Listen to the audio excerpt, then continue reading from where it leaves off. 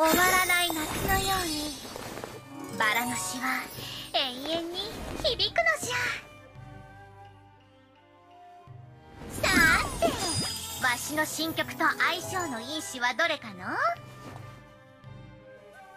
何をしておる。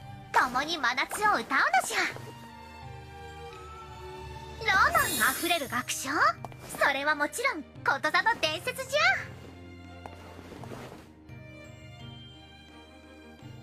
真夏の輝きは変わらない愛のようじゃ。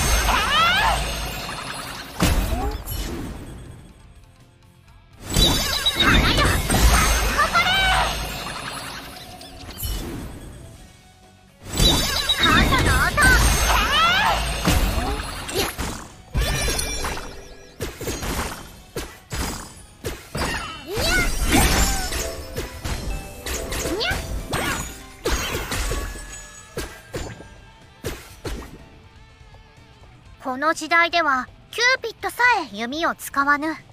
思いを伝えるなら音楽が一番じゃ。時は移ろい、花は枯れ、人は老いる。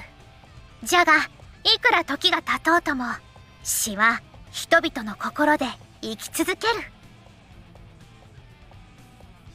燃え盛るこの胸の高鳴りは、たとえ洪水に巻き込まれたとしても決して消えぬ。一途な恋を奏でる盾ごとの調べは、堅くなな岩にさえも感動を与える。ただひたすらに歩を進め、その嘆きの川を渡れ。愛する者を信じ、決して振り向くな。空へかかる琴を手にして、銀河という弦を弾き、思いを奏でる。